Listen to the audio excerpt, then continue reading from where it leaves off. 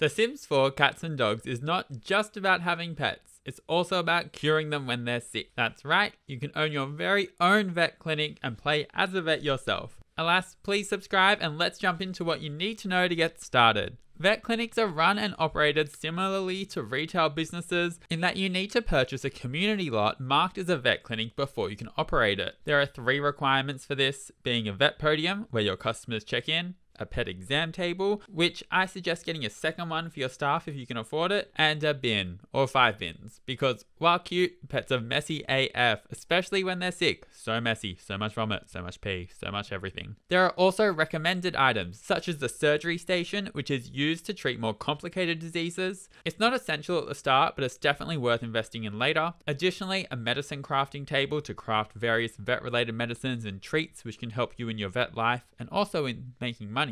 And also the medicine vending machine, which is where you can stock and sell the treats to make that money. We love simoleons. Once a vet lot is built and you've saved enough simoleons, you can purchase the vet clinic from the business tab or from your Sims phone. Upon arrival, you'll need to transfer funds into your business. The game suggests 10,000 simoleons, but if you've got the equipment you need, then 5,000 is more than enough to cover your initial outgoing costs. Note that you can transfer funds into and out of your business at any stage, so don't stress if you over or undercommit when it comes to how much you put in at the start. Money you put into your business will be used to pay employees, to buy anything in build mode while you're at your business, and it's also where all your profits will go. On your business panel, there will also be an area where you can manage and hire employees. While you can only hire 1 to start with, you can unlock an additional 2 employees through Perk points, which we'll talk about later. As a general rule, you'll want at least 1 exam table per person working in your vet clinic. And yes, your own sim counts as a person too. So I suggest only hiring a second person once you have at least 2 exam tables. Staff are also judged on 3 skills, being the veterinarian skill, which affects how good they are at treating pets, their charisma skill, which will determine how good they are with customers, and finally their handiness skill, which will help them with cleaning up the mess that pets leave behind. Again, so much mess. By default, hired staff will devote their time to treating pets and cleaning the clinic, but through managing them, you can toggle these actions on and off, so you can have a staff only devoted to cleaning or a staff that only treats pets. If you want to help your staff improve, consider investing in training them. It'll cost a bit of money, but will see you with more competent employees who can serve your customers better.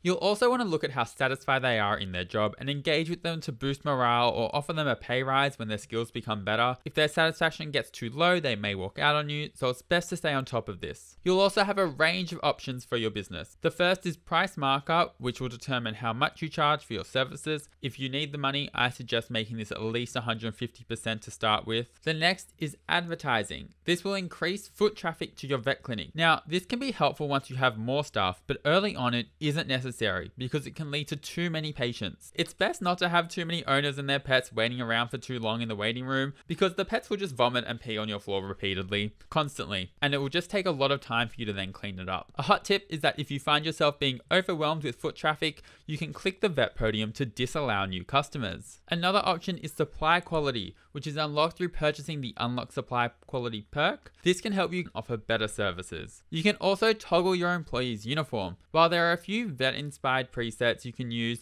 you can also head into Create a Sim and make them wear whatever you like. Finally, on the bottom left, there's a little sale tag, which is where you can sell your store should you not be enjoying life running a vet. So you're all set up, but what does an actual day as a vet in The Sims look like? When you open your store, sick pets and their owners will flock in. Choosing to greet an owner or pet will see you yourself take them on as your patient, and it will earn you 25 perk points. You'll then take the sick pet to the exam table and a little interface will appear on the top left. The first bar indicates the pet's stress level, and you'll offer a better service if you can keep the bar low. If the bar starts off high or becomes high, you can calm or soothe the pet to lower it. You'll also see a number of blank bars. These are various symptoms to uncover. Click on the pet and start running tests. Tests will have a chance to uncover symptoms, but will make the stress bar creep up. Know that you can calm pets multiple times, so there's always a way to bring this back down. As you uncover more symptoms, various treatments will start to narrow down. A thumbs down will mean the treatment won't work, a question mark means it's unknown if it will work or not, and a thumbs up means it's the correct treatment option. If all symptoms have been uncovered, then a green thumbs up should be next to one of the treatment options, which you can use to cure the pet. Note that if you've uncovered all the symptoms and a green thumbs up isn't displaying on any of the treatments, they will require surgery. If you don't have the surgery station yet, you can treat them with the cone of shame,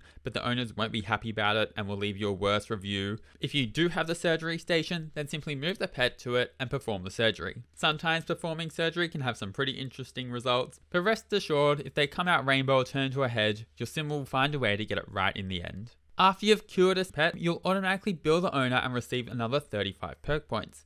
Note that if this doesn't happen for whatever reason, you can click on the owner to bill them. Every customer you and your staff serve will also leave a review that affects your star rating. Your star rating is an overall measure of how successful your vet clinic is, and a higher rating will attract more people to your clinic. As you cure more pets, your veterinarian skill will rise, and you'll also get a chunk of perk points per level you gain. You can use these to buy various perks for your store that will help make running the vet clinic that little bit easier. It's also worth noting that at the end of the day, you'll get a rundown of how your business went, including your profits and outgoing costs for staff, as well as an area you're excelling in and areas you can improve in. One key thing to look out for is ambience. If this is ever lacking, try adding more environment boosting objects to your vet clinic, from sculptures to artworks, as it's one of the easier ways to score points with your customers. Also, try clean up rubbish on the floor fast if you can. Alas, that's the basics to running a vet clinic in The Sims 4. If you enjoyed or found that helpful, then please subscribe and leave a like. That would be 10 out of 10 amazing. And have an awesome day. See you later.